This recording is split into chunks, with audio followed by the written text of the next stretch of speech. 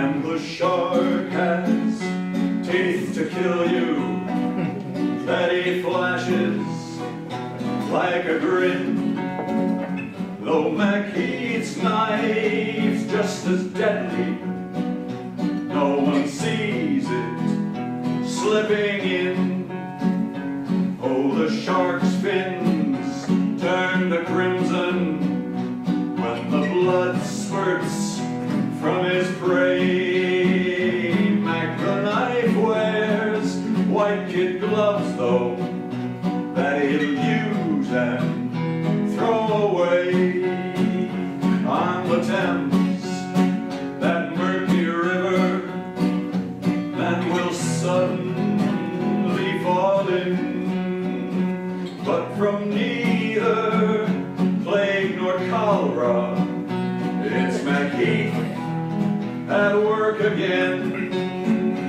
On a beautiful blue Sunday, there's a dead man on the Strand. Someone's slipping around the corner, leaving gloves beneath the sand. Schmuelmeyer has gone missing, and his money's gone as well. Now Mack is spending freely. Where it came from, who can tell? Jenny Towler was discovered with a knife stuck in her chest, and Mack strolls on the quay now, with his conscience quite at rest.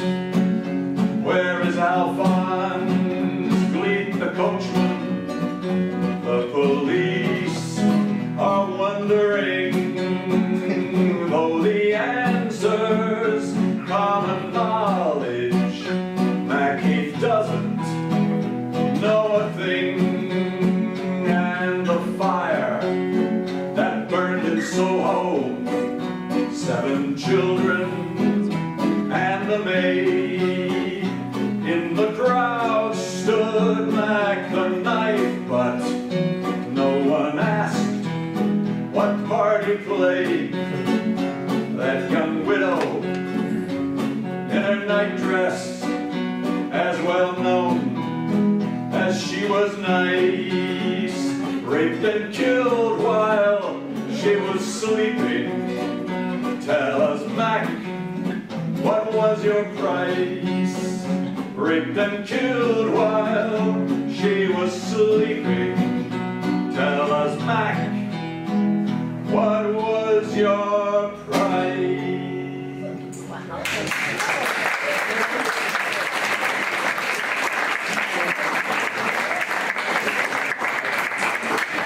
You could probably say what back there.